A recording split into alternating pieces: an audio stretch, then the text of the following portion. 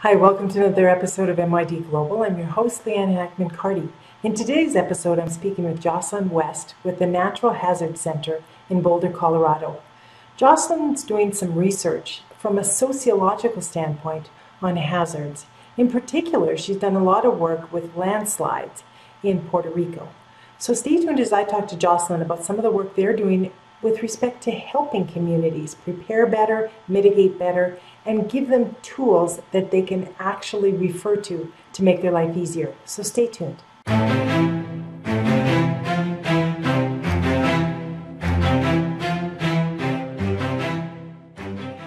Hi, Jocelyn. How are you today? I'm doing well. How are you? I'm good. Hey, before we get started, could you tell the audience just a little bit about yourself, about your professional background, your personal background? Absolutely.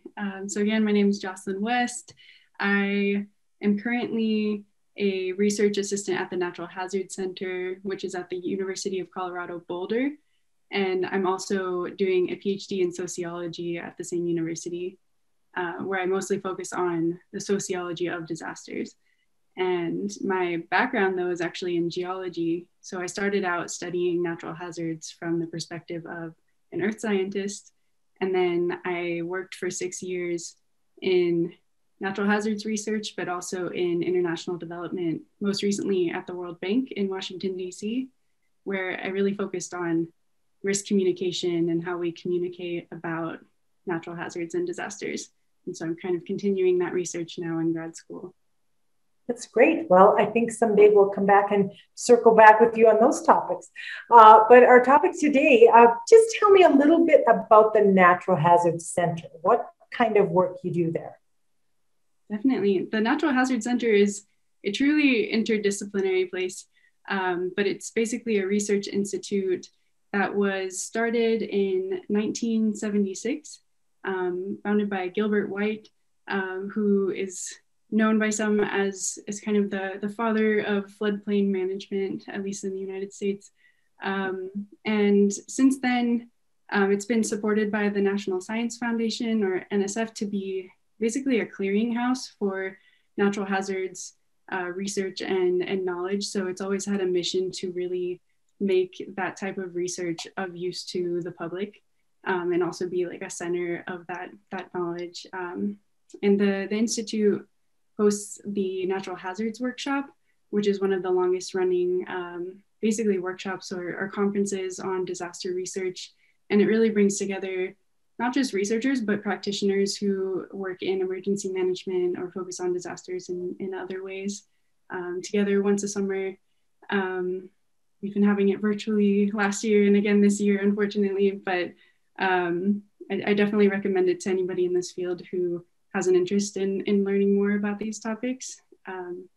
And so my work there, the Natural Hazard Center really most recently has been taking more of a social science approach to studying natural hazards, which kind of makes it unique compared to some other institutes that might focus on disasters from a more engineering or earth science perspective. But a lot of the research covers every type of hazard or disaster you might think of, including our project on landslides in Puerto Rico. I think it's interesting because everyone comes at this from a different angle. And you mentioned it, like whether you come from an earth science, whether you come from an emergency management, I come at it from an economic development standpoint. So there's all these different angles, and together you get such a great understanding. It's when you're siloed and you kind of only see it by your perspective that it limits you on how you see things. So you mentioned Puerto Rico. With your background as geology, obviously landslides would be something that you would understand from that perspective. Tell me about the work you guys are doing in the area of landslides. Sure. So I think the way we tend to talk about this project starts with the way we kind of formed our team in order to start working on the challenge of landslides in Puerto Rico.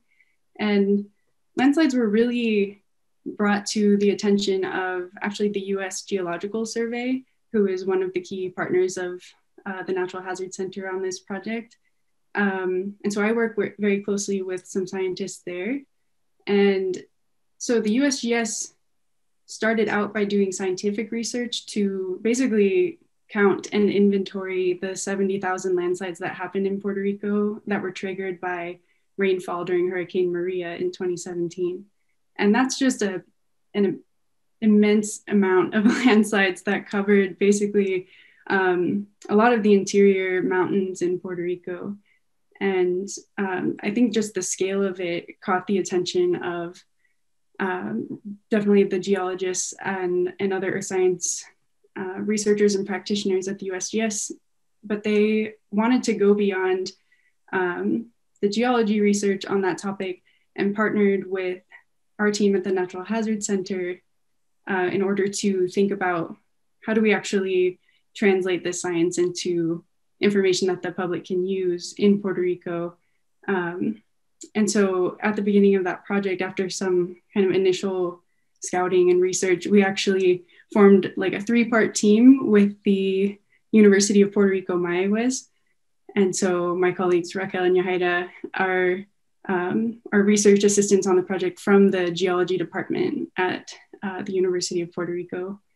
And so the 3 of us have worked together to kind of build a network among meteorologists and other emergency managers in Puerto Rico to kind of pool the existing knowledge about preparedness and mitigation for landslides in Puerto Rico and turn that into a very like graphic and image focused guide to preparing for and responding to landslides for just residents who live in Puerto Rico and are exposed to these events.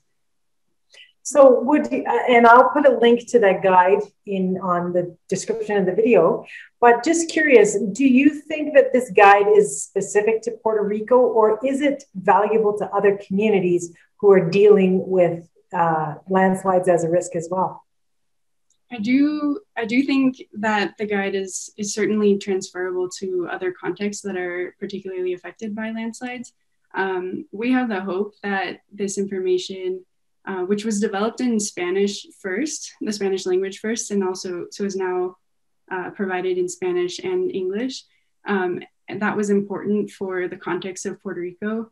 But we believe that it's particularly transferable to other Caribbean islands that have similar patterns of rainfall and climate and are susceptible to hurricanes, but also have a similar geology, but also the same language. So somewhere like the Dominican Republic, it has been brought up as a case in which this landslide guide could be really useful.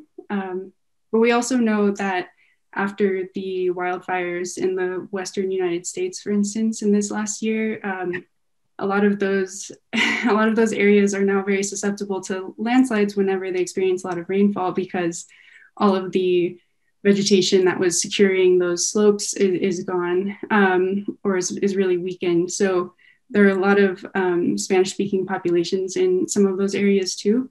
And so we think a lot of the principles of how to prepare for and mitigate landslides are the same in these contexts. But I will say, as a caveat, we really tried to develop this guide culturally to fit the context of Puerto Rico, so that the types of information about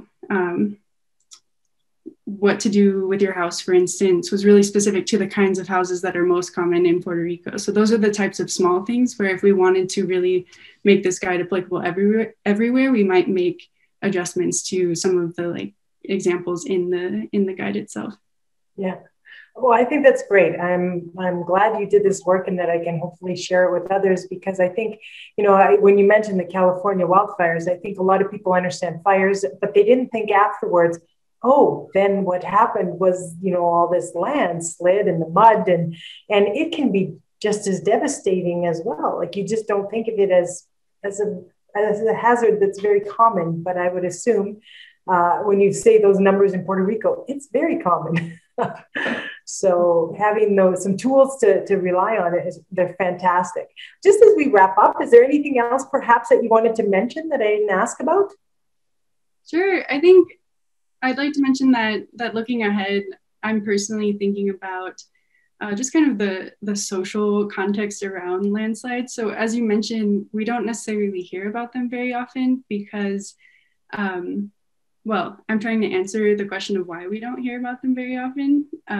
And some of the answers to that question so far are because they tend to happen in rural areas and affect more rural populations. And so some of my research going forward is just really looking at like what makes somebody particularly vulnerable to a landslide. And so what are the kinds of characteristics of the populations who might be most likely to be affected by a landslide, and what are the specific needs that they have when it comes to information or emergency assistance or mitigation assistance. But landslides have been a challenge because there's kind of a lack of data about them, because they're typically thought of as like a secondary hazard. Because they're thought of as something that's caused by something else. So a lot of the damages from landslides in Hurricane Maria are just attributed to the hurricane. So we don't really get the detail about this was caused by a landslide versus this was caused by flooding. And so moving forward, some of my colleagues at the USGS and I are trying to make more of a case for collecting better data about the impacts of landslides, so that we can continue to do research on the needs of people affected by this hazard. That's great. Well, Jocelyn, thank you very much for taking a few minutes today to talk about your work and the important research you're doing, and wishing you all the best. Thank you, and likewise, please take care.